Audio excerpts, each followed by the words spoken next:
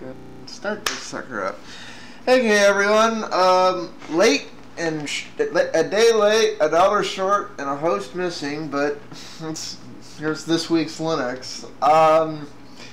You want to rehash the few things we left out of last week's, or just dive into this week? I don't really care.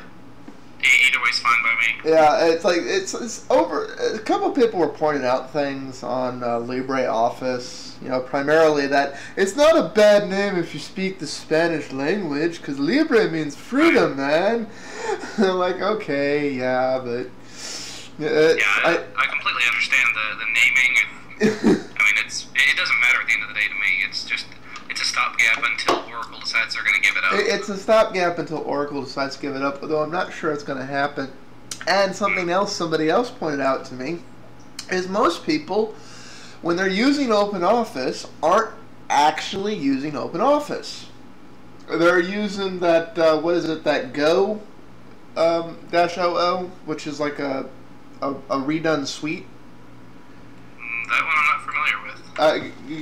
doesn't work. I see it in the document. It's and I forgot about that. But basically, what they do is they take the OpenOffice base and add some necessary proprietary stuff on top to make, you know, working with Microsoft file formats and other stuff better. And I forgot, a lot of distros prefer to use that over the raw OpenOffice because a lot of the raw work is done for them.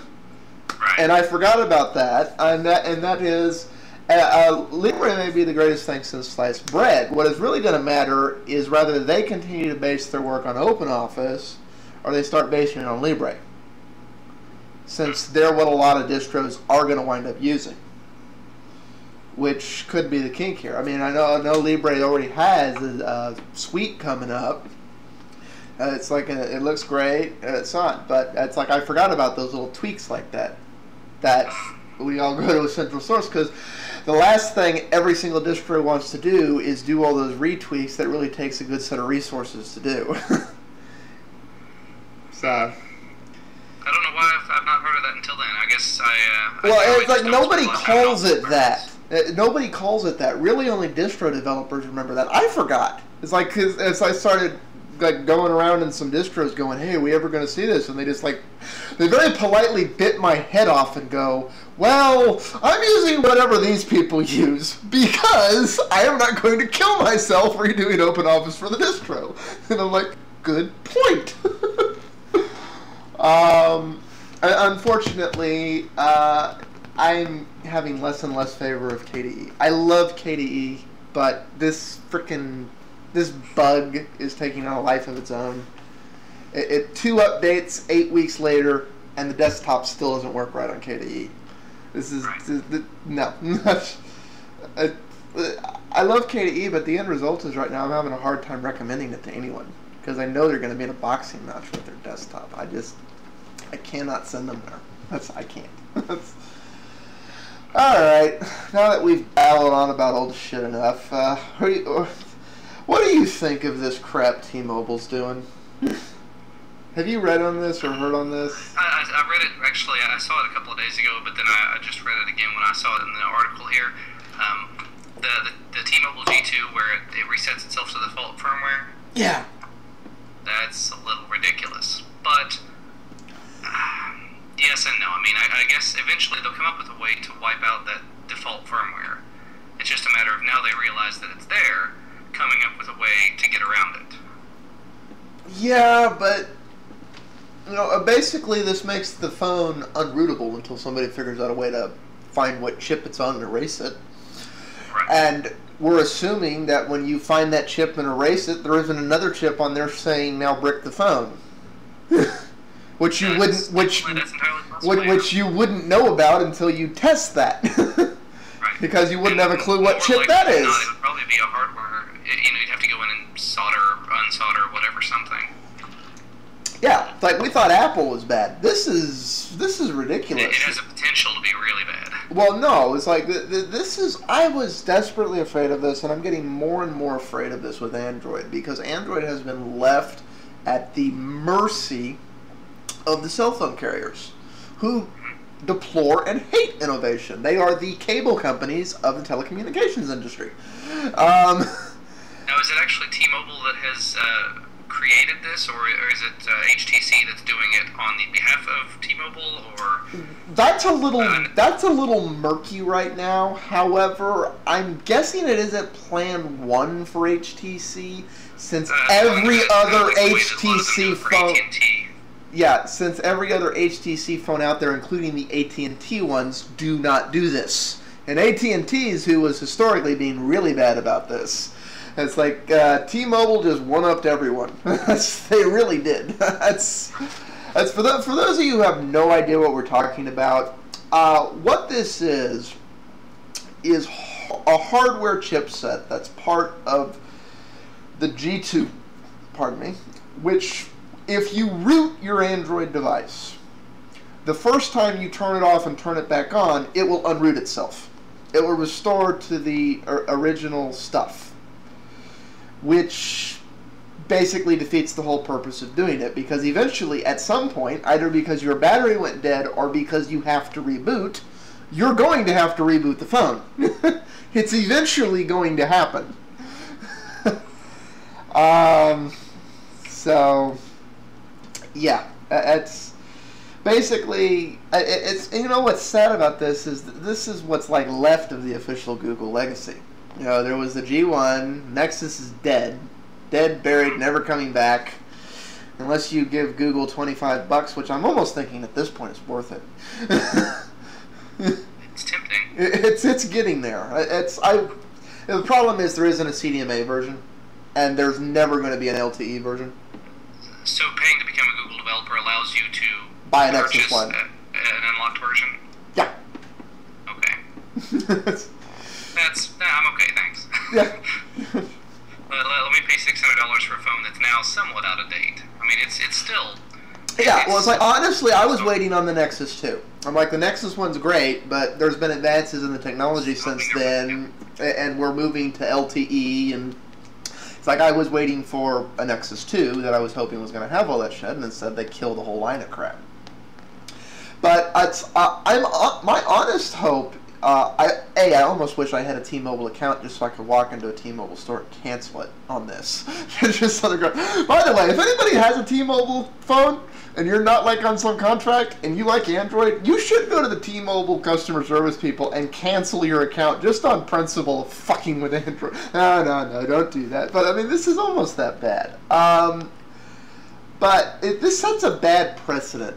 I'm hoping somebody sues them over this, because if this flies, this sets a really bad precedent that other carriers might follow in suit and right. Start reproducing this. It sort of goes against the whole idea of being able or being legally allowed to jailbreak your phone now. Although I guess you still can do it. You still can do it. You just have to figure out a way around this hardware chip. They're not preventing you from rooting it. They've just added a feature which restores the phone upon boot. But yeah, like you're saying, honestly, I'm wondering where the Electronic Frontier Foundation suit is. Of course, I don't have as much faith in the EFF as I used to, given some of the things they've been putting their weight behind lately. It's like they've become less a consumer rights group and more a how can we push our ultimatum at any cost, which is a little disturbing. I don't know if you feel the same way about them as of late. I guess I just don't know enough about the EFF itself. The idea behind the Electronic Frontier Foundation was they were supposed to be a charity that basically took on big business when they tried to abuse end users' rights with bad laws or SON or other things like that. And originally that is what they were. As of late, they've kind of become about everything must be free, software patents must die. Basically, they've been hanging out too much with the free software people. And they'll side with whoever the hell they have to towards that ends. And most notably, the most recent, Microsoft trying to overturn the XML special thing patent they infringed on. And it's like, wait a minute, why is the Electronic Frontier Foundation standing with Microsoft to help take away a little guy's rights? It's like, wait a minute, that's, it's like, their logic is, well, this will help weaken software patents, but I'm like, but you're beating up on a little guy with Microsoft. But this will help weaken software patents if we win. But you're putting your resources raised through charitable fundraising to beat up on a little guy with Microsoft. It's like, no matter how they justify that, that's what they're doing. Which is, it seems like they're having a Jekyll and Hyde moment. And there's becoming more and more of those lately, which is just a little... So, like, I don't know if there's really anything else to say on this. It's disturbing because it wouldn't surprise me if nobody sues on this, if iPhone 5 doesn't have some implementation on this, because we all know Apple would like nothing more than for jailbreaking to be dead and buried, even though the courts say you can do it. That's why they keep releasing updates to break it. If you can't root Android devices, you are locked in unequivocally to what the carriers sell you. You will never be able to get rid of the bloatware on them. If they have put in the add-ons like AT&T's doing where they lock out external marketplaces, you will never be able to run unapproved apps, of which there are many of which are very useful. And there's just this is kind of scary that this is by its side. It's scary that it seems to be more out of our hands than in, and I thought, that's sort of what the new DMCA revisions were supposed to do, was put everything into our hands. Yeah. More of it, at least. Well, see, here's the problem with laws like the DMCA and court rulings like the, okay, now it's legal to jailbreak and all this stuff. At the end of the day, this is probably the finest case of one-upsmanship in existence. And that as soon as the courts say, well, now they can't bat you over the head with this bad law that never should have been passed in the first place, they'll come over here and find a way to circumvent around it.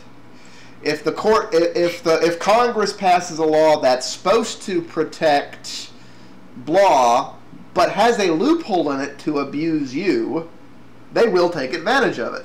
It's like, at the end of the day, we lose, they win, and that's just the way the cookie crumbles. The only thing that really prevents that is true competition. And letting the market actually fight against itself. This is one of the things that scares me about Android, because one of the best things about Android was not only did Android compete against iOS and now Windows and WebOS and all of that, but Android also competed against Android, which isn't the case anymore. And that sounds like a completely counterintuitive thing, and a lot of people shine light on that and say, oh, Android's so splinter, it's not the same from one carrier to one network to one thing to the other. And I'm like, that's not necessarily a bad thing, because then it's device A running Android competing against device B, which makes both devices better. Even if it becomes an Android-dominated world, as long as Android was competing against Android, it isn't really a monopoly, because every single OEM handset manufacturer and network is competing against each other. If we start locking all of this down like we're doing, it's the Windows model. That's the last thing we want. Well, and actually, from what I've read, with the newer version of Android that's coming, Gingerbread, Google is actually planning to try to standardize it so that the end manufacturers won't want to do anything to the UI. I don't know if I see that happening. A, that's not going to stop anytime soon. B, I'm more concerned about the fact that the carriers are removing features, and with these hardware chipsets, they're gonna lock us out of it entirely. The average end user is not going to do micro soldering on their phone. It's like you shouldn't have to mod your phone like you do your 360 or your PSP. Actually, this is exactly in line with what was going on with the PSP. It's like PlayStation changed the PSP so you couldn't put Linux on it, and then made the things you needed to do not possible and not doable. It's the same crap going on here now with Android. It's like, we envisioned a perfect world. Don't fuck with it. That's actually, there's one thing I left off.